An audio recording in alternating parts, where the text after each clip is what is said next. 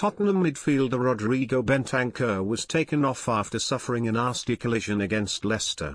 Related articles trending. Related articles. Tottenham midfielder Rodrigo Bentancur was reportedly knocked out cold after suffering a horror head collision during his side's match with Leicester on Monday. The Uruguayan went down after a corner was cleared and had to be given oxygen when referee Christopher Kavanagh immediately called for assistance, before Bentancur was stretchered off the pitch. Sky Sports claimed that Bentancur was knocked unconscious but he was sitting up before departing play, with his side drawing 1-1 in the second half. Concerned players from both sides gathered around Bentancur with heads in their hands as they awaited news from the medical staff over the 27-year-old's condition.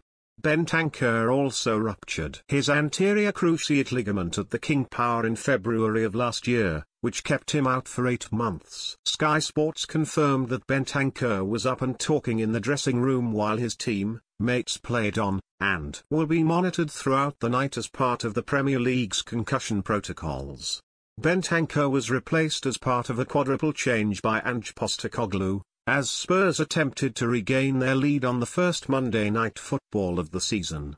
Timo Werner, Dejan Kulusevski, Lucas Bergvall and Archie Gray all came on, with Bentancur, Pape Sarr, Brennan Johnson and James Maddison heading off.